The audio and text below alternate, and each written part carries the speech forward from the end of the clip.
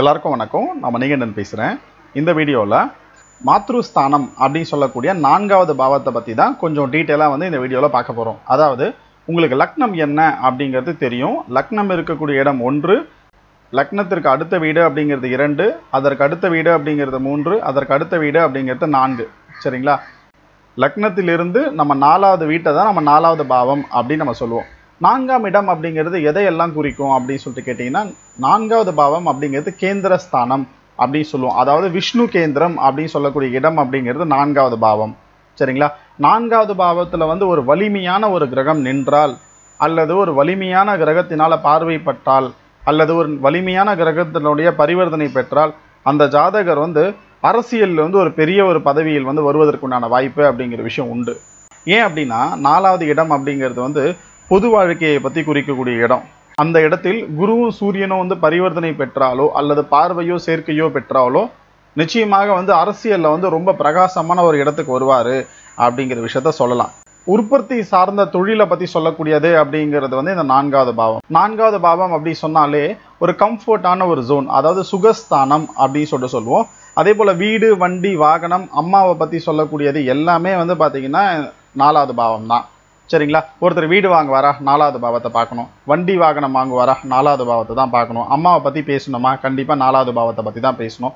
அதே போல் அவரோட கல்வி எப்படி இருக்கும், அதாவது இன்டர்மீடியட் கல்வி அப்படின்னு சொல்லுவோம். அதாவது 8ஆம் வகுப்புக்கு மேல் 8, 9, 10, 11, 12 அது வரைக்கும் அவரோட கல்வித்தரம் அப்படிங்கிறது எப்படி இருக்கும், இந்த விஷயத்தை எல்லாத்தையுமே 4வது பாவத்தை தான் வச்சு சொல்லணும். இப்போ 4வது பாவத்தை வச்சு என்னெல்லாம் பார்க்கலாம் அப்படின்னு நீங்கள் கேட்டிங்கன்னா, தன்னுடைய சுகத்தை நம்ம தெரிஞ்சுக்கலாம். தாயாருடைய சொத்து, தாயாருடைய சொந்த வீடு அதை தெரிஞ்சுக்கலாம். அதே போல் ரகசிய வாழ்க்கை அப்படின்னு சொல்லுவோம். அந்த ஜாதகருடைய ரகசிய வாழ்க்கையை பற்றி தெரிஞ்சுக்கலாம். அந்த ஜாதகருக்கு நிலங்கள் எப்படி இருக்கும் அப்படிங்கிற விஷயத்த சொல்லலாம். அதே போல் இந்த ஜாதகர் பேரில் ஏதாவது அபத்தமான குற்றச்சாட்டு ஏதாவது இருந்துச்சுன்னா அது 4வது பாவத்தை வச்சு தான் சொல்லணும். வேதங்கள் படிப்பதற்குண்டான வாய்ப்பு அப்படிங்கிற விஷயம் இந்த 4ஆம் பாவம் செயல்படும் பொழுது வரும் அப்படின்னு சொல்லலாம். பரம்பரை சொத்துக்களை பற்றி சொல்லலாம். அதே போல் பார்த்தீங்கன்னா இந்த ஜாதகருடைய சந்தோஷமான வாழ்க்கையை பற்றி சொல்லலாம். இந்த ஜாதகர் எப்படிப்பட்ட நம்பிக்கைக்கு பாத்திரமான நபராக இருப்பார் அப்படிங்கிற விஷயத்த சொல்லலாம். புனித நூல் கட்டுறதற்குண்டான வாய்ப்பு இந்த ஜாதகருக்கு இருக்கா அப்படிங்கிற விஷயத்த 4ஆம் பாவத்தை வச்சு சொல்லலாம். இப்போ இவருடைய ஆலோசனை எப்படி இருக்கும் அப்படிங்கிற விஷயத்த நம்ம சொல்லலாம். அதே போல் ஜாதகருடைய கற்பு, அதனால தான் ஜாதகருடைய இது கற்பு ஸ்தானம் அப்படின்னு கூட சொல்லுவோம். ஜாதகருடைய கற்பை பற்றி சொல்லக்கூடியது அப்படிங்கிறது 4வது பாவம். இது ஆணாக இருந்தாலும் சரி, அது பெண்ணாக இருந்தாலும் சரி. அதே போல தன்னுடைய ஒழுக்கம், அதாவது ஜாதகனுடைய ஒழுக்கத்தை பற்றி சொல்லக்கூடியது அப்படிங்கிறது இந்த 4வது பாவம். அதே போல் வேற எதை சொல்லலாம் அப்படின்னு சொல்லிட்டீங்கன்னா, பொது ஜனங்கள், நான் சொல்லிட்டேன் உங்ககிட்ட முன்னாடியே, பொது ஜனங்களை பற்றி சொல்லக்கூடியது அப்படிங்கிற 4வது பாவம். அரசியல்வாதிகளுக்கு இந்த 4வது பாவம் அப்படிங்கிறது ரொம்ப ரொம்ப நல்லா இருக்கணும். சரிங்களா? இது சுகஸ்தானம் அப்படிங்கிறதும் சொல்லலாம். அதே போல் பெரிய ஒரு விவசாயியாக இருக்காரு, பெரிய ஒரு நிலம் வச்சு இந்த உற்பத்தி படுத்துகிறாங்க இல்லைங்களா, இந்த உற்பத்தி பண்ணக்கூடிய அத்தனை தொழில்களையும் பற்றி சொல்லக்கூடியது அப்படிங்கிறது இந்த 4வது பாவம் தான். ஸோ 4 அப்படிங்கிறது கேந்திரம், நல்லா தெரிஞ்சுங்க. 4 அப்படிங்கிறது கேந்திரம். வீடு, வண்டி, வாகனம் அப்படின்னு சொன்னால், வீடு, வண்டி, வாகனம் அப்படின்னு சொன்னாலே 4வது வீடு தான். அது செவ்வாயாக இருந்தால் வீட்டை குறிக்கும், சந்திரனும் செவ்வாயும் இருந்தால் நிலத்தை குறிக்கும். இதுவே சுக்கிரனாக இருந்தால் வாகனத்தை குறிக்கும், புதனாக இருந்தால் படிப்பை குறிக்கும். புரியுதுங்களா? எல்லாத்தையும் போட்டு கன்ஃபியூஸ் பண்ணிக்க வேண்டாம். இப்போது இந்த 4ஆம் இடத்துல என்னென்ன கிரகங்கள் நின்றால் எப்படிப்பட்ட பலாபலன்கள் கிடைக்கும் அப்படிங்கிற விஷயத்தை பற்றி நம்ம டீட்டெயிலாக பார்க்கலாம். 4ஆம் இடத்தில் சூரியன் நின்றால் ஜாதகனுக்கு மனக்கவலை அப்படிங்கிறது கொஞ்சம் அதிகமாகவே இருக்கும் அப்படின்னு சொல்லலாம். மகிழ்ச்சி அப்படிங்கிறது இருக்காது, ஒரே இடத்துல இருக்க மாட்டார் அப்படின்னு சொல்லலாம். சிலர் தத்துவங்கள், சாஸ்திரங்களில் ஈடுபட்டு தங்களை மறந்திருப்பார்கள் அப்படின்னு சொல்லலாம். சிலர் அன்புள்ளம் கொண்டவர்களாக இருப்பார்கள், அரசியலில் ஈடுபடுவதற்குண்டான வாய்ப்பு அப்படிங்கிற விஷயம் உண்டு. அதுவே நல்ல கிரகங்களுடைய பார்வையோ சேர்க்கையோ பெற்றால் அதில் வெற்றி பெறுவார். அப்படி இல்லைன்னா அதில் வெற்றி பெறுவதற்குண்டான வாய்ப்பு அப்படிங்கிற விஷயம் குறைவு தான். சரிங்களா? அதே போல் 4ஆம் இடத்துல சந்திரன் என்றால் ஜாதகனுக்கு சொந்த வீடு நிச்சயமாக இருக்கும், உறவினர்களால் மகிழ்ச்சி அப்படிங்கிறது இருக்கும். ஜாதகன் எப்பொழுதும் மகிழ்ச்சியுடன் தான் இருப்பான். புரியுதுங்களா? அதே போல் ஒரு ஆட்சி பீடத்தில் அமர்வதற்குண்டான வாய்ப்பு அப்படிங்கிற விஷயம் அமையும் இந்த சந்திரன் இருந்தால். அதே இந்த சந்திரன் அப்படிங்கிறது தீய கிரகங்களால் பார்க்கப்பட்டால் ஜாதகன் சிறு வயதிலேயே தாயை பிரிய நேரிடும் அல்லது இழக்க நேரிடும் அப்படிங்கிறத சொல்லலாம். சந்திரன் சுக்கிரனோட நட்சத்திரத்திலேயோ அல்லது சுக்கிரனோட பார்வையோ சுக்கிரனோட சேர்க்கையோ பெற்று இருந்தால் தன்னுடைய மன மகிழ்ச்சிக்காக எதையும் செய்யக்கூடிய ஒரு தன்மை பெற்றவனாக இருப்பான். புரியுதுங்களா? எதையும் செய்வான் அப்படின்னு சொல்லிட்டு சொன்னால் இதில் நிறைய அர்த்தம் அப்படிங்கிற விஷயம் இருக்கு. அடுத்து 4ஆம் இடத்தில் செவ்வாய் இருந்தால், செவ்வாய் அப்படிங்கிறது 4ஆம் இடத்துல இருப்பது அப்படின்னு பார்த்தீங்கன்னு நினச்சிக்கலாம், இந்த ஜாதகருக்கு நிறைய நிலங்கள் அப்படிங்கிறது இருக்கும். ஆனால் இந்த 4ஆம் இடத்துல இருக்கக்கூடிய இந்த செவ்வாய் அப்படிங்கிறது அவ்வளோ ஒரு சிறப்பான ஒரு நிலை அப்படிங்கிறது கிடையாது. புரியுதுங்களா? அதாவது அந்த தாய் வழி உறவுகள் மூலம் நிறைய பிரச்சனைகள் அப்படிங்கிற விஷயம் வந்து இந்த ஜாதகருக்கு வந்து இருக்கும். அரசியலில் சென்றால் வந்து வெற்றி பெறுவான். மற்றபடி வந்து இந்த ஜாதகத்தை பொறுத்த வரைக்கும் விவசாயம் இல்லைன்னா உற்பத்தி, அப்படி இல்லைன்னா வந்து ஏதாவது ஃபுட் ரிலேட்டடான ப்ராடக்ட் இல்லைன்னா உணவு சம்பந்தமான எந்த விஷயத்தை செஞ்சாலும் இந்த ஜாதகருக்கு நல்லா இருக்கும். அதை தவிர வேற என்ன விஷயம் செஞ்சாலும் இந்த ஜாதகருக்கு வந்து அவ்வளோ ஒரு சிறப்பான ஒரு நிலை அப்படிங்கிறது இருக்காது. குறிப்பாக வந்து மன மகிழ்ச்சி அப்படிங்கிறது வந்து இந்த ஜாதகருக்கு இருக்காது. வீடு நிலங்கள் அப்படிங்கிற விஷயம் நிறையவே இருக்கும். ஆனால் அதனால ஒரு சந்தோஷம் அப்படிங்கிற விஷயம் வந்து பெருசா இருக்காது. அதாவது நல்லா பார்த்தீங்கன்னு நினச்சிக்கலாம், ஒருத்தர் வந்து 10 வீடு இருக்கும். 10 வீடு இருந்தாலும் அந்த 10 வீட்டிலேருந்து அந்த சுகம் அப்படிங்கிற விஷயம் இந்த ஜாதகருக்கு இருக்காது. நிம்மதி அப்படிங்கிறது ரொம்ப பெருசாக இருக்காது. இதே வந்து செவ்வாய் அப்படிங்கிறது வந்து ராகுவோட நட்சத்திரத்திலேயோ கேதுவோட நட்சத்திரத்திலேயோ இருந்தால் நிச்சயமாக உங்கள் பேரில் வந்து வீடோ நிலமோ சொத்தோ இருந்தால் கண்டிப்பாக வந்து அதில் ஒரு பிரச்சனை இருக்கும் அப்படிங்கிறத சொல்லலாம். உங்கள் பேரில் நீங்கள் வாங்குறத விட உங்கள் மனைவியோட பேர்லையோ இல்லை உங்கள் குழந்தையோட பேர்லையோ இல்லை உங்கள் அம்மாவோட பேர்லையோ வாங்குவது அப்படிங்கிறது சிறப்பு. சரிங்களா?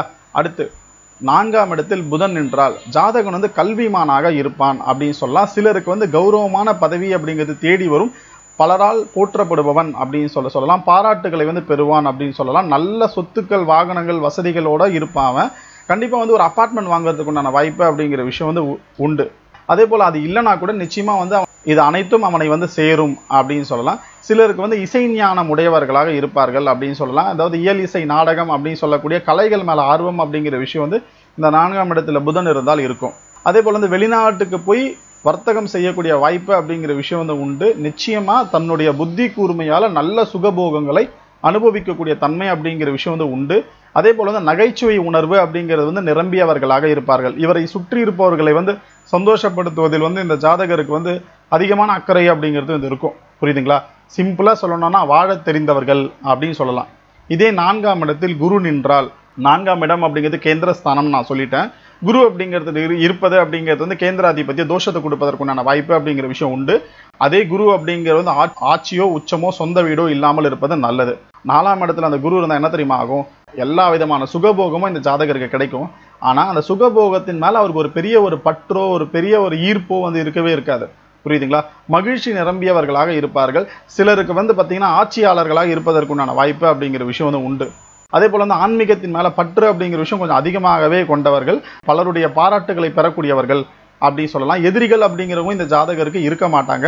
அப்படி இருந்தாலும் இவங்க கிட்ட வாலாட்ட மாட்டாங்க அப்படின்னு சொல்லலாம். இந்த அமைப்புள்ள பலருக்கு அமைதியான குடும்ப சூழ்நிலை அப்படிங்கிறது இருக்கும் அப்படிங்கிறத சொல்லலாம். மொத்தத்தில் சொல்லணும்னா இந்த இடத்துல குரு என்றால் அது வந்து அதிர்ஷ்டமானவர்கள் அப்படின்னே சொல்லலாம்.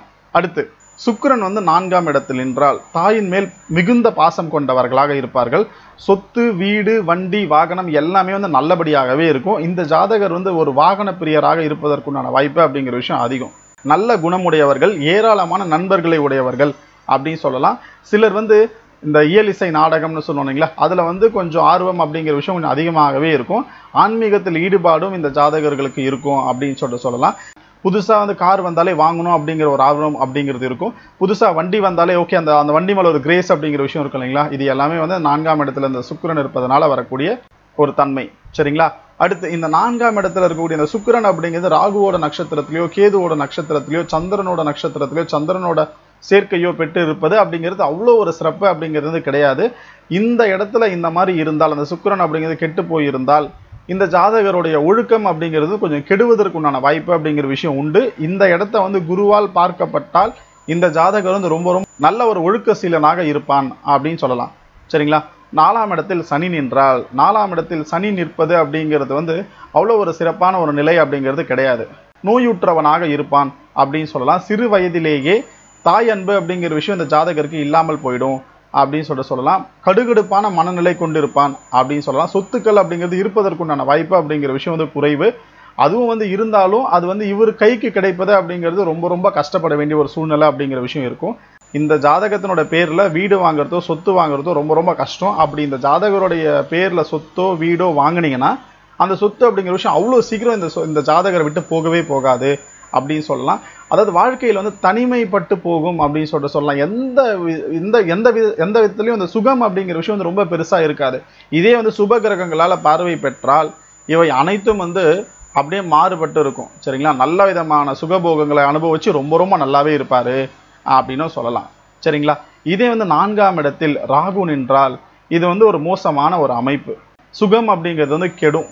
சிலருக்கு வந்து முட்டாள்தனமான சில முடிவுகளை எடுத்து அதன் மூலம் சில அவஸ்தைகள் படுவாங்க அப்படின்னு சொல்லலாம். மோசடிக்கு வந்து ஆளாக நேரிடும் அப்படின்னு சொல்லலாம். அதே போல் வந்து இந்த ஜாதகத்தை பொறுத்த வரைக்கும் மன நிம்மதி அப்படிங்கிற விஷயம் வந்து பெருசாக இருக்கவே இருக்காது. சரிங்களா? வெறும் ராகு நிற்கிறாரு அப்படிங்கிறத மட்டுமே வச்சு இந்த விஷயத்த சொல்லிட முடியாது. அந்த ராகு எந்த நட்சத்திரத்தில் இருக்கிறாரு, அந்த ராகு அப்படிங்கிறது எந்த பார்வையில் இருக்காரு அப்படிங்கிற விஷயம்லாம் முக்கியம். 4ஆம் இடத்துல கேது இருந்தால், கேது அப்படிங்கிறது 4ஆம் இடத்துக்கு வந்து நல்ல இடம் அப்படிங்கிறது கிடையாது. சரிங்களா? அம்மாவுக்கு வந்து கொஞ்சம் உடல்நிலை பாதிப்பு அப்படிங்கிற விஷயம் இருந்து கொண்டே இருக்கும். இவர் பிறந்ததுக்கு அப்புறமாகவே அவங்களுக்கு வந்து உடல்நிலை பாதிப்பு அப்படிங்கிற விஷயம் வந்துடும். சுகம் இல்லாத வாழ்க்கை அப்படின்னு சொல்லலாம். சிலர் வந்து தூர தேசத்துல போய் வாழ நேரிடும் அப்படின்னு சொல்லலாம். வாழ்க்கையில வந்து பல அதிரடியான கஷ்டங்களை வந்து இந்த ஜாதகர் வந்து பெறுவாரு அப்படின்னு சொல்லலாம். நல்ல அனுபவம் அப்படிங்கிற விஷயம் இந்த ஜாதகருக்கு நிச்சயமா கிடைக்கும். சரிங்களா? பல திருப்பு முனைகளை பெற்றவர்களாக இந்த ஜாதகர்கள் வந்து இருப்பாங்க அப்படின்னு சொல்லலாம். இந்த ஜாதகத்தை பொறுத்த வரைக்கும், அதாவது கேது வந்து 4ஆம் இடத்துல இருக்கக்கூடியவங்க ஜாதகத்தை பார்த்தீங்கன்னா மோஸ்ட்லி வந்து பார்த்தீங்கன்னு வச்சுக்கோங்களேன், பெரிய சுகபோகத்தை அனுபவிக்க முடியாது அந்த ஜாதகரால். இது மட்டுமே வச்சு இந்த விஷயத்த சொல்ல முடியாது. நான் மறுபடியும் சொல்கிறேன், இந்த 4ஆம் இடத்துல இருக்கக்கூடிய கேதுவை வந்து எந்த கிரகம் பார்க்கிறாரு, எந்த நட்சத்திர சாரத்தில் இருக்காரு அப்படிங்கிற விஷயத்தை வச்சு தான் வந்து இந்த விஷயத்தை இன்னும் நம்ம டீட்டெயிலாக நம்ம சொல்ல முடியும்.